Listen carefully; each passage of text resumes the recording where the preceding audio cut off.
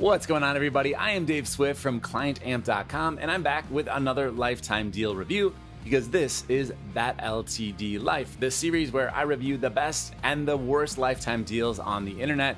Everybody's welcome. I'll give everybody a fair crack at my thoughts. Today, we are looking at Unifire.ai over on AppSumo. This is a content repurposing tool so that you can take, say, a YouTube link and then repurpose it into 30 plus formats. It doesn't have to be a YouTube link, by the way. It can be a lot of different formats. As my gathering here, it says you can use things like a media file, YouTube link, or copy pasting by text. And from that, you'll be able to give AI specific instructions to generate new content. So we're gonna go ahead and try this out, see how well it works. I am looking right here at license tier 1 being 49 bucks. Let's see what we're gonna get for that.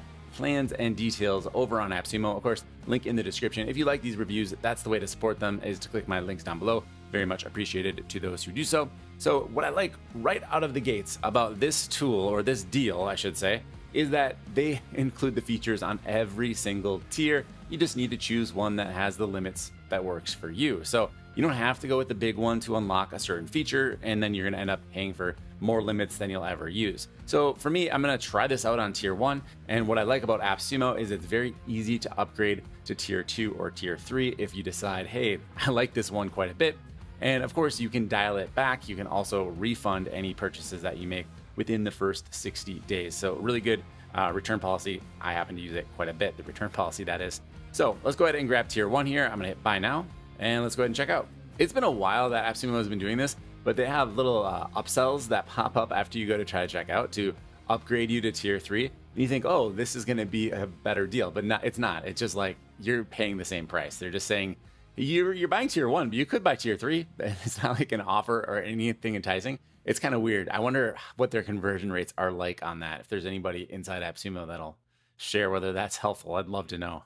All right, little onboarding process here. I'll just go through this and stop it if there's anything noteworthy. But the first question is, what describes me best? I will choose YouTuber. Next question, it looks like there's only going to be 2. I could be wrong, but this makes it look like there's going to be 2. Next question is how you're going to use this tool. I'm kind of going into this blindly. I have not seen anything about how to use it. So this is a little bit educational as well. It says some of the options are auto-generate podcast assets. Even though these are not podcasts, I still create show notes. In fact, if you didn't know that, go over to ClientAmp.com right now and you'll find for all of the most recent videos that I published, I've got very detailed descriptions that have been generated to, basically list out everything that's talked about in those videos. So those are available at ClientAmp.com very shortly, if not concurrent with the release of each video.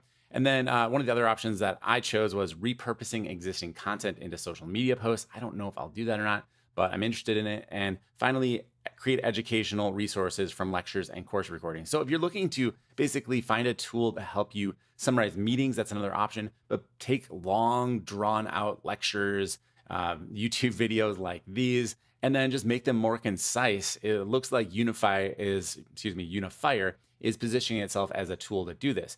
What is going to be important to me though is, will it be better than just using straight up Claude or ChatGPT? Claude is my go-to these days. If I'm trying to, in fact, I do this quite frequently, instead of watching a YouTube video, I'll just download the video, transcribe it, and then put it into Claude and tell me the main bullet points. Or if it's a recipe, I'll download the video that contains the recipe, transcribe it, and then send it over to Claude and have it extract the exact recipe for me, because a lot of YouTubers kind of just go on and get distracted and you don't actually get to the recipe very quickly. So AI is great for this. Let's see how Unifire compares and whether it's going to be anything improved upon what you get with something like Claude. All right, so there's a little tutorial here. Understand how to use Unifire in under 3 minutes. Love when companies take the time to do some educational onboarding so that you're not just kind of left trying to figure this out on your own. Of course, I'm probably gonna go on too long about how to use the application anyway, so you're not on your own. All right, so quick lay of the land here. We've got kind of a Notion style user interface, very minimalistic. Over on the left, you have a sidebar, and then kind of the main content area is on the right. It's very similar to many SaaS products, but just the style over here really reminds me of something like Notion. So basically, the way it works is we have the ability to create projects, and then we can generate content inside of those projects. So by default, they give us a project called My Project. I'm gonna give a new project name here. I'll call it FolkUC. I just released a video on FolkUC, and I'm gonna create some content based on that video. So here's my project. I'm clicked into that. So we can now generate content on this project. And then these are the types of content I want to have it generate. Let's say a summary, like a podcast summary. And let's say I wanted to do, I don't know, maybe some alternative YouTube titles. I could choose that. An email newsletter, so I could email people and let them know about this video and kind of go into some detail on it. If I were doing an online course, I could do a lesson checklist, a worksheet, case study exercises, things along those lines. But for now, I'll maybe find some ways to promote this video. How about some tweets and a blog? All right, so now I have selected 5 different types of content to have it create based on my video. So I've not actually given it the URL for the video yet. I need to figure out how to do that. Let's click on generate content. And on this next screen, it's where I upload the source material. So I can either paste in text, upload a file, or drop a link. Now, if I have a YouTube video, it's actually going to transcribe that video and then generate the content based on that transcription. Now, I already have a transcript of the Folk You See video, but I want to see how this tool does. So I will paste it in and choose write content. All right, so it says upload in progress, moving pretty quick here. If that is accurate, that's fairly impressive. Even using other tools on the desktop, sometimes it takes a little bit longer than that. So Unifire was able to grab that video off of YouTube with some pretty impressive speed, but now I need to generate the transcript that it will use to repurpose the content into other formats. So before I click the button to do this, I can add some custom instructions if I'd like. I'm gonna leave that blank for this use case. Then down below, I've got a checkbox to edit the transcript before the content is generated. So if there's something you feel like you want to add in before the content is actually created on your behalf, you can toggle this on. It is off by default. So I'm gonna go ahead and turn it on so that we can see what the editing screen looks like, although I probably won't be editing it very much. And then we can go ahead and proceed to generate. Now, I am generating 5 different pieces of content. I assume each one is going to take up one of my generations. So I should be down to 25 per, this is 30 per month, right? So 25 after this one generation. So keep that in mind. If you need more, you'd have to upgrade to tier 2 or tier 3, which is going to give you 80 or 150 generations. Now, we've not talked about things like workspaces or team members that are allowed, but we'll definitely take a peek at that before we close out the video. For now, let's just see how the generations do. I'm going to go ahead and click generate. It's kind of interesting. It says generate for 0. I was trying to check if that was because the toggle switch was on here, but it seems like that should probably say 5 because that's how many different pieces of content I'm generating, but we'll see how this all plays out. I'll click the button. That makes sense. Okay, so the transcript is costing me 0 generations. That's cool. They're doing the transcript for free. The summary is going to cost me 1. The blog is going to cost me 5. Ooh, this is getting expensive. So now I'm down to only 24 left. The tweets are going to cost me 1. The YouTube titles are going to cost me 1. And the newsletter is going to cost me 1. So instead of the 5 like I assumed, I'm actually going to end up paying 9 of my 30 credits for this one video. I would definitely need a bigger plan if I were going to use this tool full time. However, remember this is a lifetime deal, 49 bucks. So you really can't argue too much with that since you're probably paying 20 bucks a month for Claude or ChatGPT. Now it just comes down to the quality. Is this going to hold up? Is it going to be as good as we're expecting from Claude or ChatGPT? I don't know what it's using under the hood, so that will be interesting to find out as well. All right, I clicked a button and the transcript was instantly available. I don't know if it was working in the background. It must have been because even if this is doing, Whisper through the cloud, that was still insanely fast because this video is not short. This is like an hour-long video. This is crazy. Okay, it's not an hour long. It's 31 minutes, but that's still pretty long for a video. All right, I'm glad I did click into the editing portion of the transcript because it's actually not amazing. So for example, it got the title of the product very wrong. It called it Folk You See, and then it does it several times throughout here.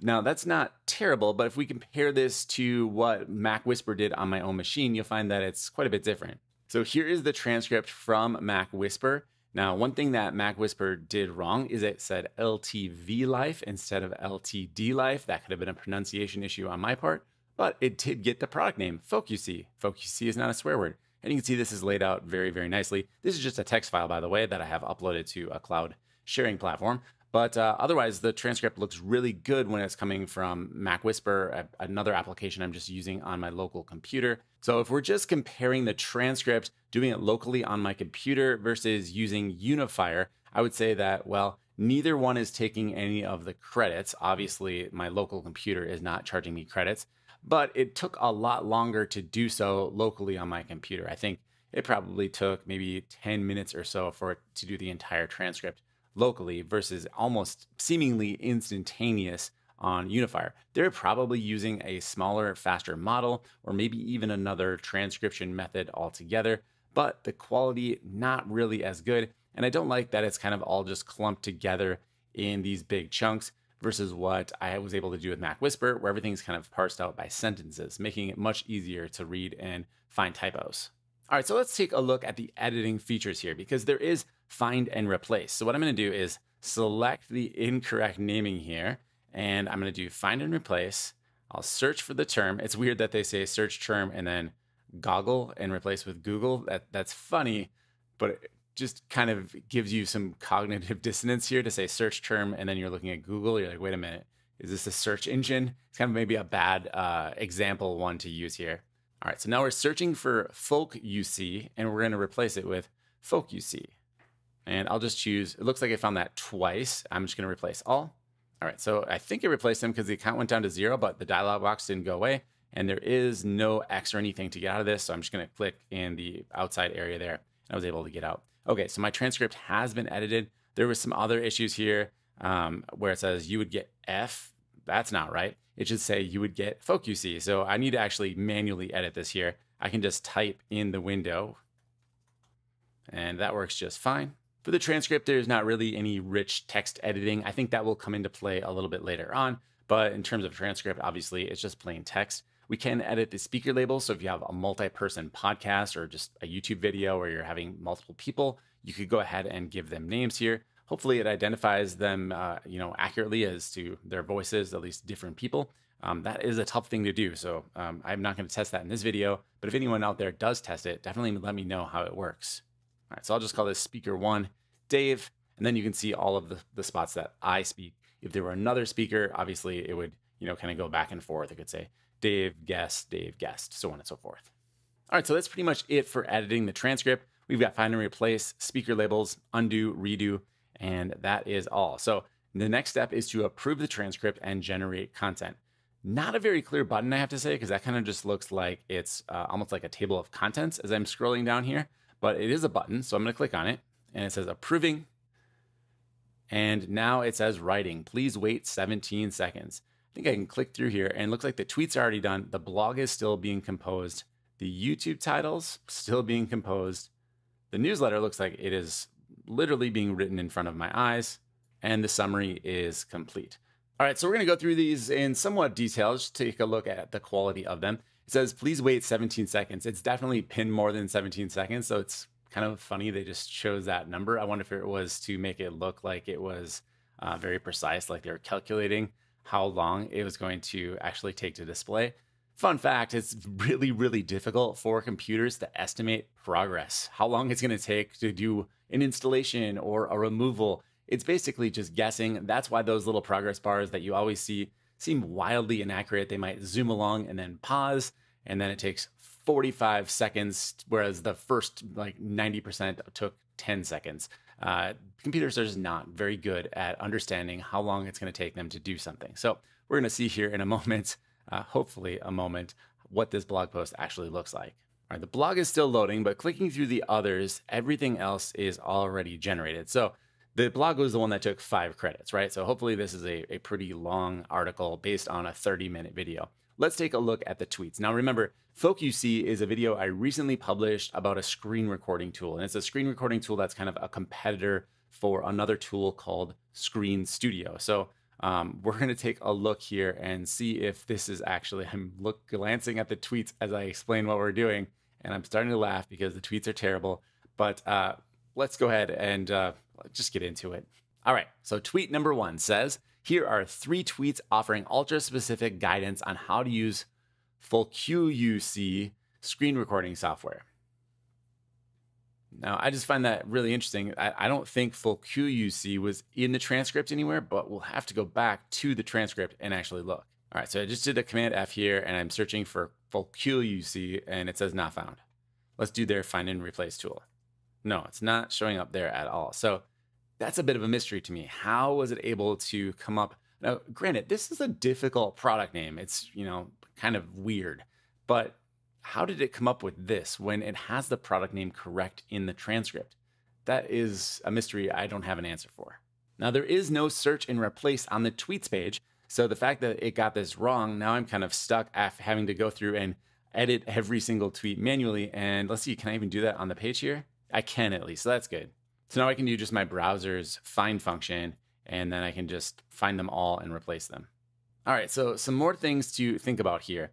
First of all, I've got 8 pages of tweets here to go through, but each page is a thread. It's not a bunch of single tweets.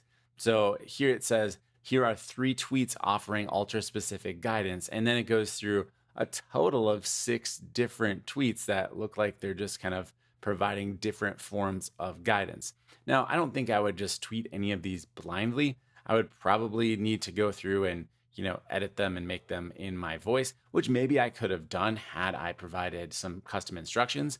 But just having it say, first of all, it got the product name wrong when it was correct in the transcript.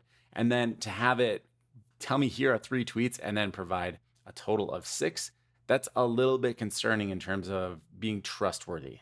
And because this was a review video and I'm now tweeting some instructional content, it's a bit confusing. So like, for example, here, tweets 3 and 4, they're mixing together different ways to use the tool and then just mentioning some of the things that I found missing in the product. Like, for example, there is no switch to turn on and off the cam on a clip-by-clip basis. So it says no cam screen switch. Now, when we're talking about sharing recordings, that's not very relevant. So in this case, a lot of these tweets are not very helpful, although it's probably a good place to get started. You can say, oh, maybe I can make a thread about the different ways to use FocusC, and then I can go in and write them myself. But what I'm probably going to find myself doing is then copying and pasting everything into another AI tool, since I can't actually generate anything with AI from this existing information. I can copy it right here. I can delete it, but I can't use AI to refine it further. Now notice here on the next page, it's still spelling the tool wrong. FocusC, we have a comparison here, Screen Studio versus FocusC, FocusC and Loom. So it's getting Screen Studio and Loom's name correct, capitalizing them, recognizing that they're products, but FocusC is definitely just a little bit too obscure. It doesn't recognize that as a tool. Overall, quality of the tweets, not something I put my brand behind. For example, here's one that says, most people get this wrong. Customization doesn't mean complexity. Do most people get that wrong? I don't think people get that wrong. It says FocusC allows customizing screen, webcam, and background appearance with ease. Effective customization should empower users, not overwhelm them.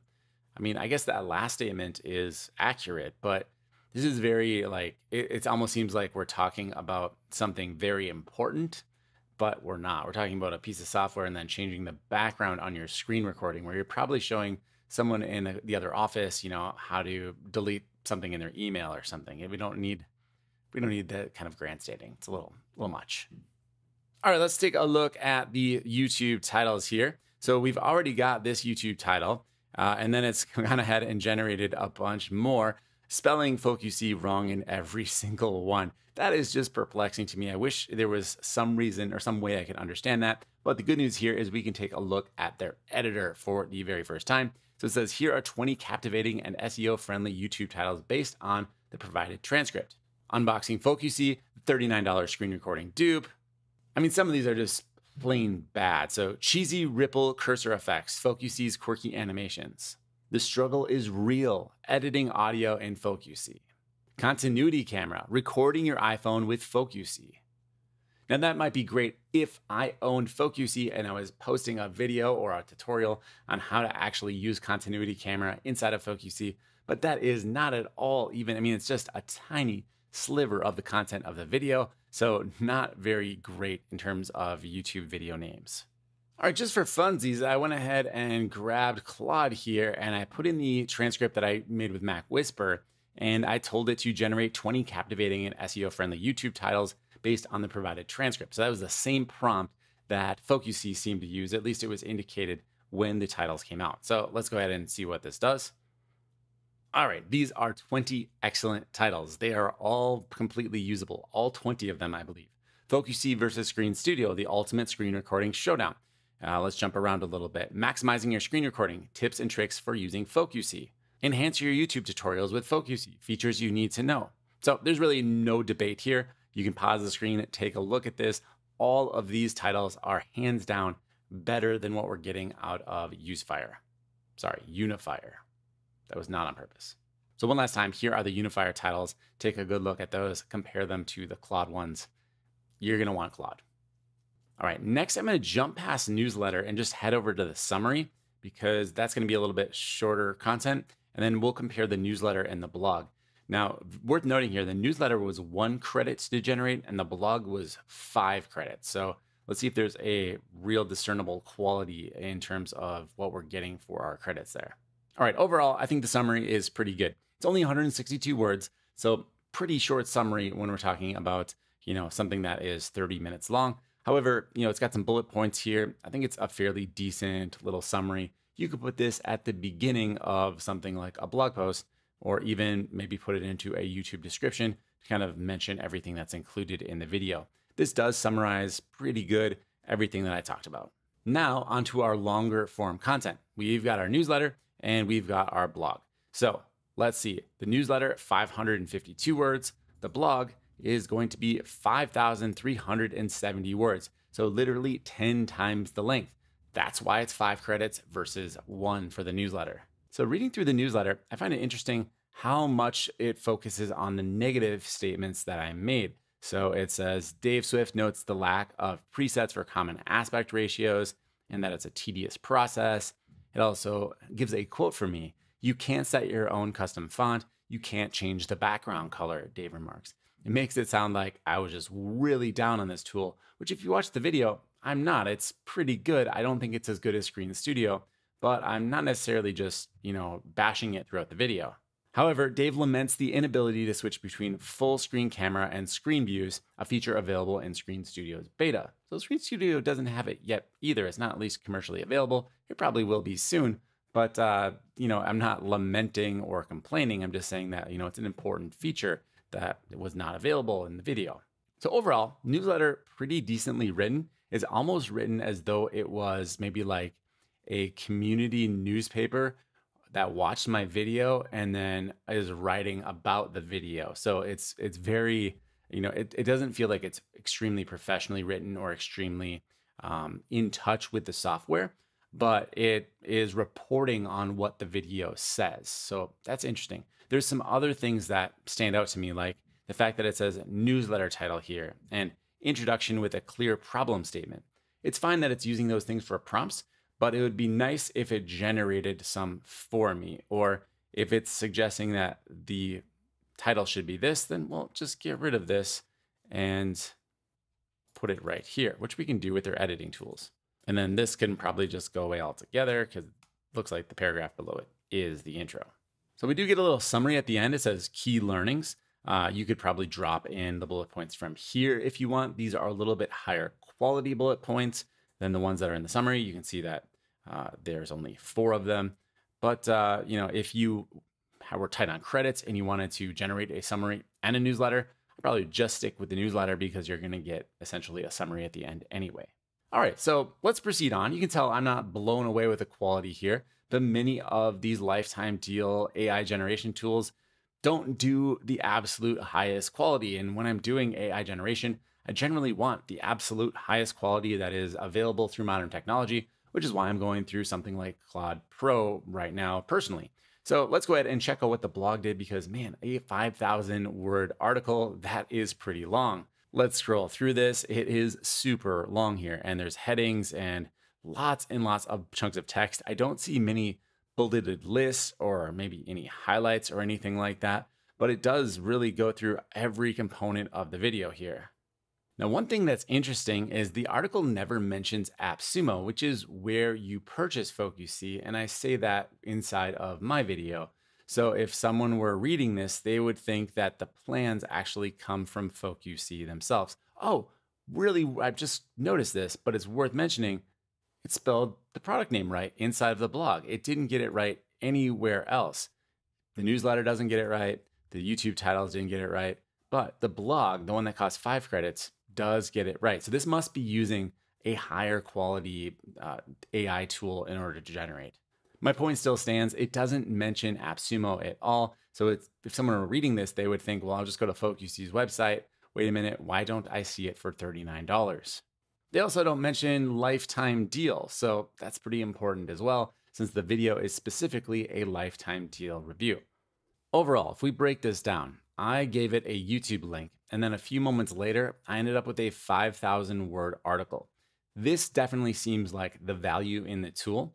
So for 49 bucks, you could essentially write 6 blog posts per month for $49. Or if you were to upgrade to one of the higher plans, it's going to go down per blog post, pretty substantially here because, well, maybe not, because I thought this would be doubling. Let's do the math here quick. A few moments later. So I have not been super positive about the content that's been generated so far. However, I think the blog post definitely in another league than the other content choices that I made in terms of tweets, YouTube titles, newsletter, and summary. Blog posts, quite good. 5,000 words. Just a few years ago, that would have been amazing to click a link and then essentially get a 5,000 word blog post based on a YouTube article. That's like the stuff of dreams. I know we're all used to it now. I still find it a little bit amazing.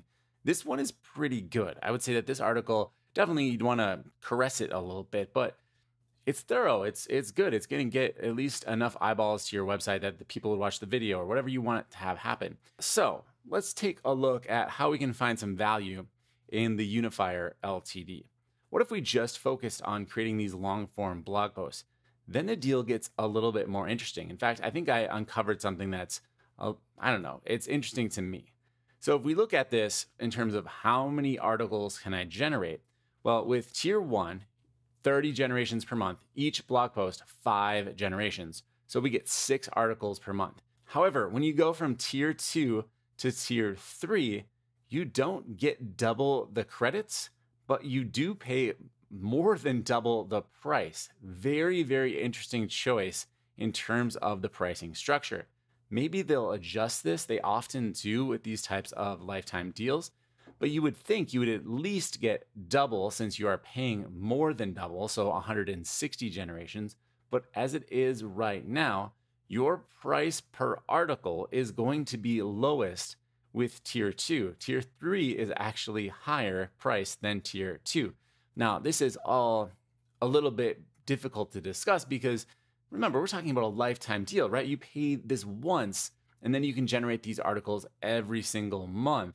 So it's not as though it's a straight up transaction where it's like each credit is worth this many dollars. No, you're getting these credits renewed month after month. So if you're not reusing all of the credits every single month, well, this is a moot point. But I do think for those people that want to optimize their spending, maybe getting even multiple tier 2 accounts could be more beneficial to you than having separate tier 3 account. Because if you look at everything else, well, if you got multiple tier 2, you'd have 10 members per workspace, you'd have 8 workspaces, and you'd also now have a 5-hour upload link. So everything else is included. You just get an extra 10 generations per month, 2 logins, kind of annoying, but not the end of the world. And then you'd actually save a little bit of money as well. So tier 2 looking like if you're using this tool just to create these 5,000 word articles, that might be the way to roll. All right, so I'm going to show you the last few features of Unifire, and then we're going to start to wrap up the video. So we've already seen how we can organize our content into projects. Now, if I open up FocusU here, I can see that my content that I just uploaded is now nested inside of that project. Now, I also have teams. The team section is going to allow me to invite team members. So I could click up here, add in my team members, and invite them. With my AppSumo plan, I get a total of 5 team members per workspace, and I get 2 workspaces. So right now I'm on Dave's team, but I could click the little drop down and create a new workspace. I'll call it Client Amp. Here I can invite my members. And now once I'm in the Client Amp workspace, you can see that it is distinctly different from the original Dave's team workspace. Now, strange glitch happened when I created this workspace. It actually made it multiple times. I'm only supposed to be able to have 2 workspaces, so why don't we see if we can add even more? And just to confirm, I did create a project in one of the workspaces called Test 1 and the other one called Test 2. So even though they're both named ClientAmp, they are distinct workspaces. This little top bar just came up asking me to review the product on AppSumo to get 30 bonus credits. So that's interesting. I could literally double my account by leaving a review. I don't know how I feel about entice reviews. At least, marking down that, hey, I'm getting paid to do this. It's one thing, but that's a topic for another video. I also can't get rid of this top bar, so that's another level of annoying. So I'm just gonna go ahead and just test to make sure all of these workspaces are able to create content. I pasted in my transcript here, and what's interesting is that the upload is going probably slower with my pasted in transcript than when I just linked over to YouTube. My whole point of this was to test out and make sure that all of the different workspaces I was able to create, which was far more than 2, that they were gonna pull in from the same allotment of credits. However, at this point, I'm just very confused why text is taking so long to upload. All right, so my transcript has been successfully uploaded. I'm just gonna generate a video description for the transcript that I uploaded. We'll generate for 1 token. And you can see it writing here in front of us in real time. For a YouTube description, this is pretty long. I'm not sure if there's an actual limit on the number of words in a YouTube description, but 701 is far longer than any YouTube description that I've ever used. Anyway, the point here was not to critique the content, probably just further emphasizing the fact that I would not recommend this tool for much other than the blog posts, which seemed excellent. This seems probably not something let's check. All right, so it has a maximum of 5,000 characters. Now that is not words. Let's check it out here. We are at 4,200 characters. So this does fly, probably just not optimal, I would think. I'm trying another content generation here. Again, it's taking a long time to upload that transcript, so that wasn't just a one-off thing. Confirming that, I'm going to do a YouTube or a blog outline based on the same transcript that I uploaded previously. And this one is definitely in a third, maybe this is the 4th. This is the 3rd workspace, I believe. And I'm only supposed to get access to 2, and I've created 4 so far. So we'll find out, it's kind of what's going on with their limits. My point here is if you're going to buy a bigger tier just to get, let's say, 4 workspaces, well, maybe you don't need to, at least not right now. It seems like they don't have all of their ducks in a row in terms of code optimization because I'm able to create 4 workspaces. All right, it's letting me generate this blog outline for free, it seems, which is not helpful because I actually wanted it to use up one of my credits. All right, so here's my outline. I've definitely created content in all of these workspaces you see right here. And if I look at my plans and billing, actually what I want to do is go to my generated content. How do I see my usage? There we go. Remaining generations for this workspace per month is 20 generations. Just a feature idea. It might be nice if they let you assign generations to a specific workspace. So let's say I had 4 workspaces and 80 total credits. Maybe I want to give each one of them 20 total generations so that, let's say if I had a client, they didn't use up all of my credits. I could say, okay, you can make 20 generations per month. Here's the tool we provide for you. That could be helpful. But as it is right now, there's no way to do that. It's just all shared. So someone could come in and utilize everything.